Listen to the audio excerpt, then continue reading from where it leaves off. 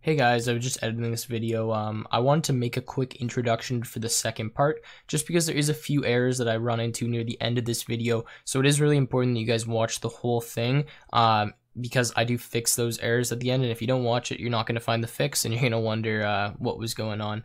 Anyways, I hope you guys enjoy the video. If you do, please make sure you leave a like and subscribe. And yeah. So now we're going to move on to I don't know, I would say the more fun stuff, which is the AI. And this is where things get a little bit more interesting, and maybe slightly more advanced, because what we've done right here is pretty well just basic coding, just running through a bunch of different functions. So I'm just going to go into my main function here now, and what I'm going to do is I'm just going to edit this this little section that I've written here. Now this is just because the way that I'm going to do things is our computer move is going to return a move to us. So what I want to say is I want to say move is equal to computer move, like that, okay? And then after that, we're not going to print the board yet because we want to check something. I want to say if move is equal to 0, and this is going to mean that our computer move function was not able to come up with a move, either because the board is full from the player moving into the last position or for any other strange reason. We're just going to say print tie game, like that, because if there's no more moves that the computer can do, then it must simply be a tie game. Otherwise, that means we got a move that wasn't 0, so it was 1 to 9. We're just going to insert that move into the board, and in this case, what do we call it? Letter. Insert that letter or whatever. In this case, our computer is going to be O. It's going to be board, like so. And then we're going to print a little message just telling our user what happened. And this is also just to break things up so it's easier to see the grid that we're going to print out. And I'm just going to say computer placed, and then in this case we'll do 2 backslashes again, and O in position, comma, move, like that. And then after that, I'm just going to do a colon, because why not, right? After we do this, then we're going to print the board, because we wanted to wait until we've inserted the letter into the board before we print it out.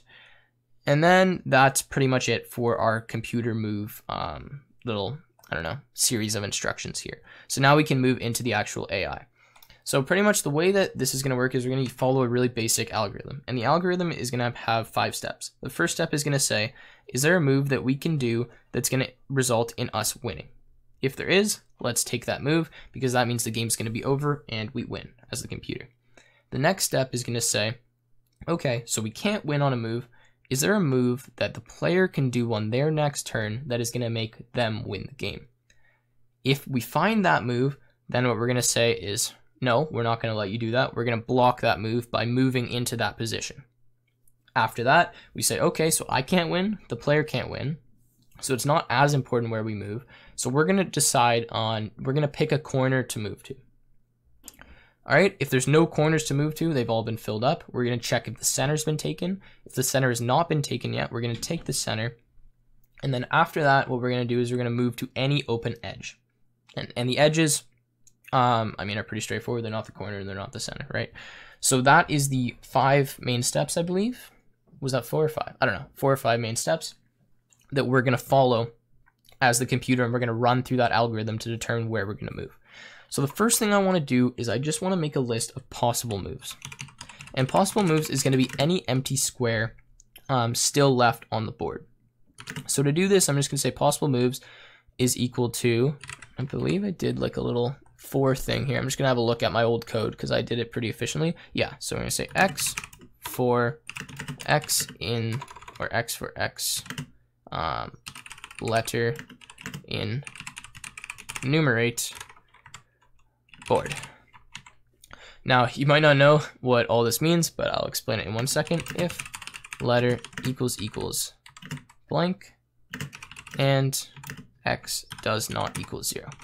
Okay, so this looks kind of confusing, but pretty much what we're saying here is we're running a for loop, and I just do this all in one line just because it's faster. We're going to say for x letter, so this is going to be our indice, and this is going to be the actual value in enumerate board. So what enumerate does is it gives us all the indices and the actual values of the things in our list. So for example, in board, it's going to give us something like 0 blank space, 1 X, 2 O, and that's going to be stored appropriately in X and in letter.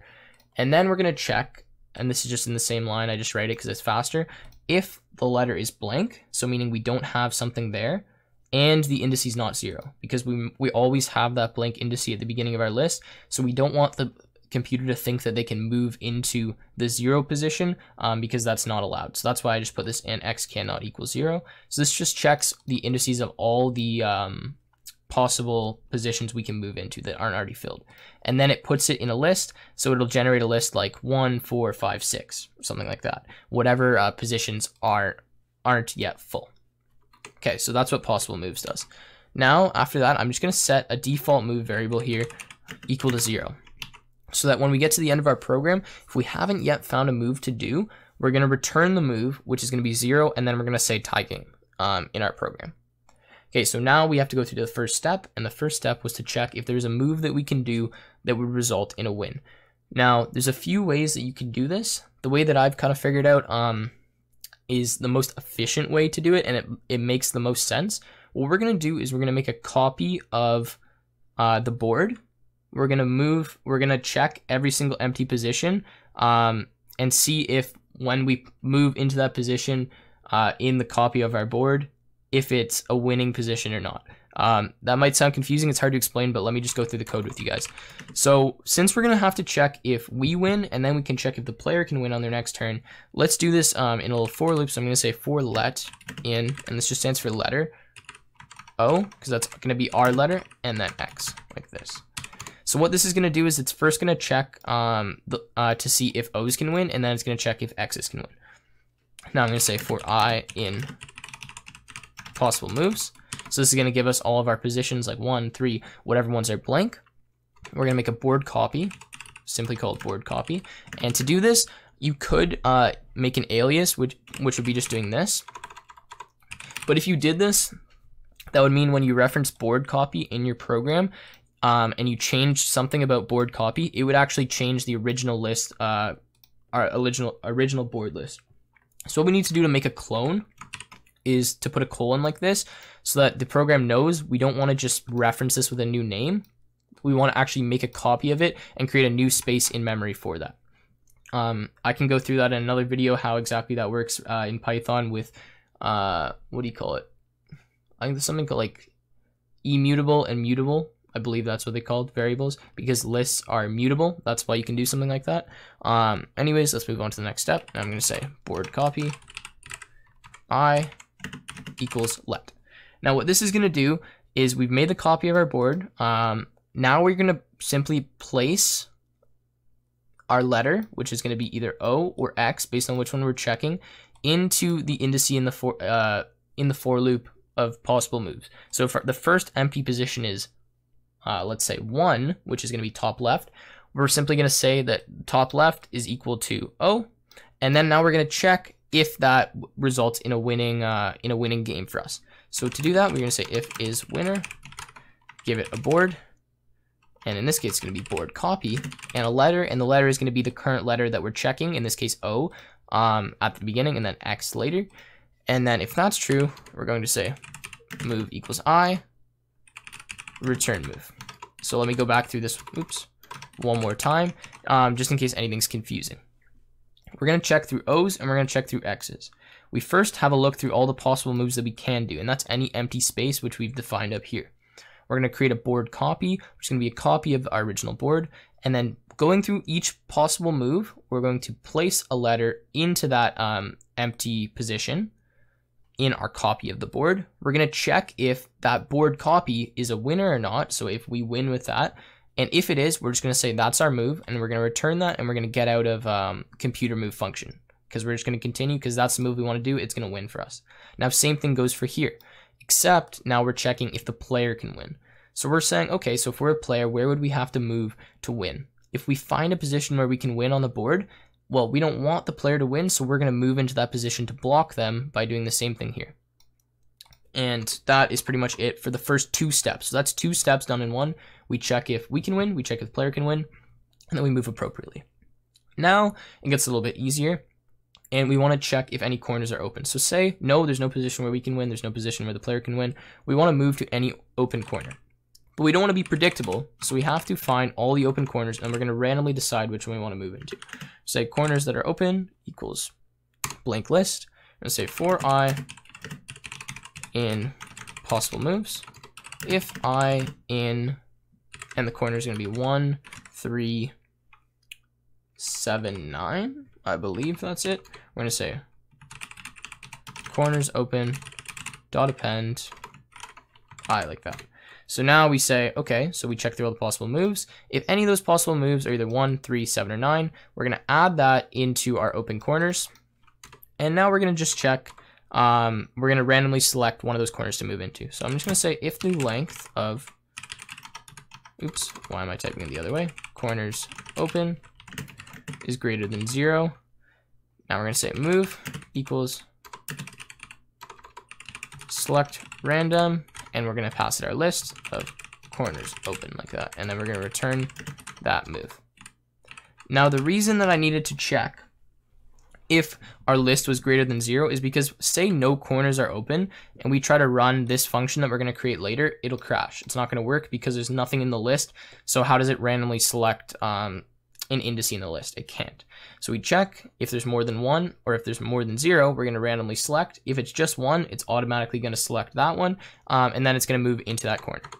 Okay, so now we've checked if the corners are open. The next step in our algorithm is to check if the center is open. So we say, okay, no one can win here with any of the moves. None of the corners are open. All right, let's check if the center is open. So we're going to say if 5 in possible moves, and we'll say move equals 5, not my move equals 5, return move, like so. Pretty straightforward. And then the next one is take any edge. I'm going to copy all this because it's going to be the exact same thing except with edges. And in this case, I'm going to say edge is open. And here it would say edge is open,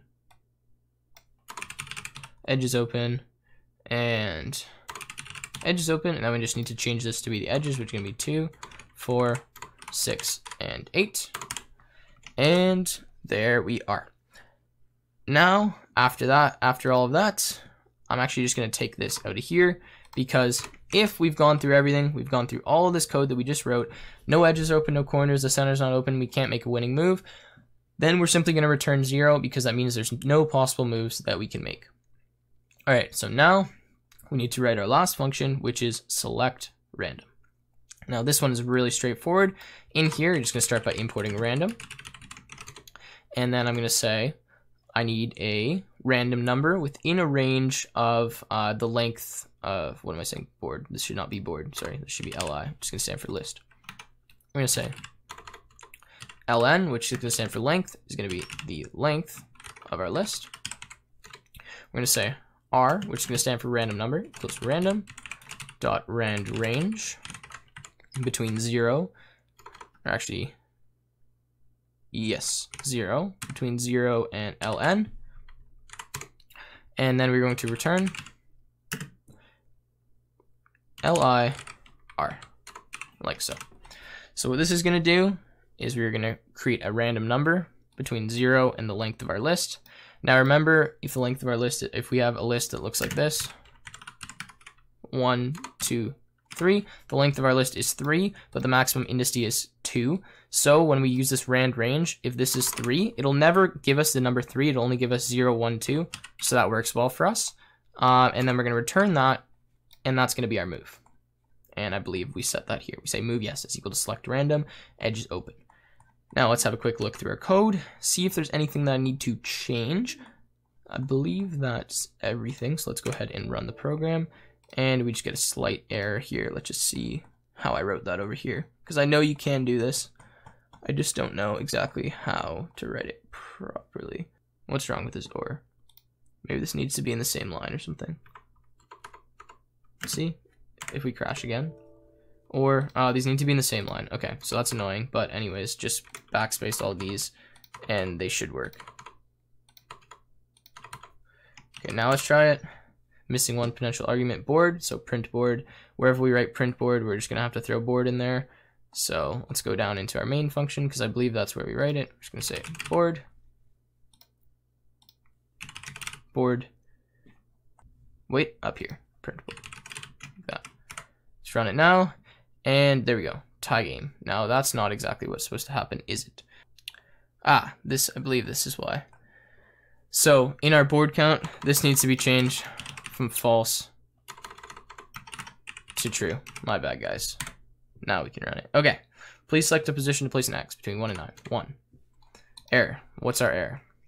Must be an integer or slices, not a list. Board position pause equals letter. Letter indices must be line 6 and insert letter. Okay, so the error here, sorry, it just took me a second. I just paused the video there because I had to find it. Is in insert letter, I accidentally wrote board. This needs to be move like this. My bad about that, guys. And let's try it one more time. There we go. So now everything's working. So we move into position 2. Our computer decides to move into position 7. We're going to move into position 5. It decides to move there. Let's see if it takes the winning move. We'll go to position 1. It takes the winning move, and it wins. All right, so that is pretty much it for how to make a tic-tac-toe game in Python. Again, I'm not sure how many, tutorials or how many videos this is going to be. If you guys want to make it so that you can restart the game, it's really easy. All you have to do is make a while loop down here. So you just say while true and then put main in here. And if you wanted to, you could put something like input, play again, question mark, like that. And then they would just have to hit enter to play again. I'll let you guys figure that one out because it's pretty straightforward. Anyways, other than that, this has been it for how to make a tic-tac-toe game in Python. Sorry if there was a few little bugs we ran into here. It is hard when I'm coding this all at one time and trying to explain everything. If you guys have any other questions or concerns, please make sure you leave a comment down below because I'm sure myself or someone else would be happy to help you out. If you guys enjoyed the video, please make sure you leave a like and subscribe, and I will see you again in the next one.